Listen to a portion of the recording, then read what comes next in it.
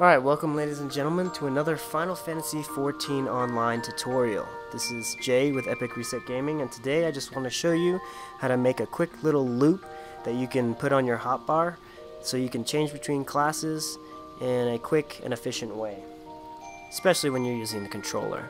So first thing, if you notice on my crossbar on the bottom, you have a button right here that says whatever my class is. I name my stuff funny. So my Lancer's called Give Him the Shaft.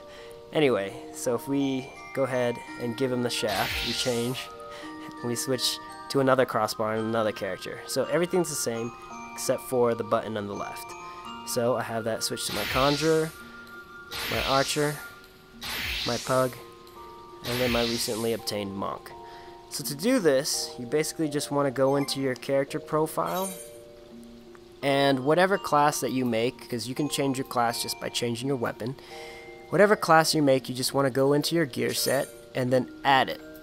Once you register a new gear set, it shows down here. These are the only ones that I've been playing with lately, but you could add as much as the game will let you. Mine right now, I'm using only 5 out of 25, but you can put 25 if you wanted. So basically, once you have these down, all you have to do is hover over it in the controller, press square, set it to hotbar, and then put it wherever you want. Once you have it that way, you could put it on any spot on your crossbar, but I like to do it like a loop, like I said. So mine's always in the same spot, and my hotbar 1 is always the same. The only thing that's different is I changed the button on the L2 and left. So that's pretty much how you get it to loop. Now, an important thing to remember when you do this is that whenever you change equipment on any of your characters, you're going to want to resave that to that set.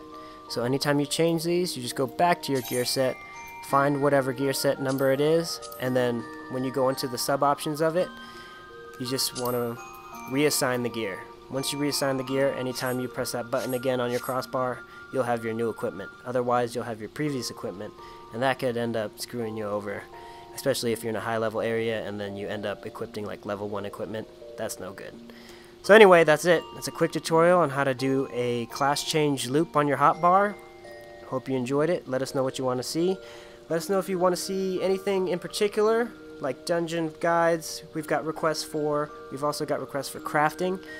Just let us know. Vote on it. Leave a comment below. Follow us on Twitch TV and subscribe to us on YouTube for more videos. This is Jay with EpicReset Gaming. Peace.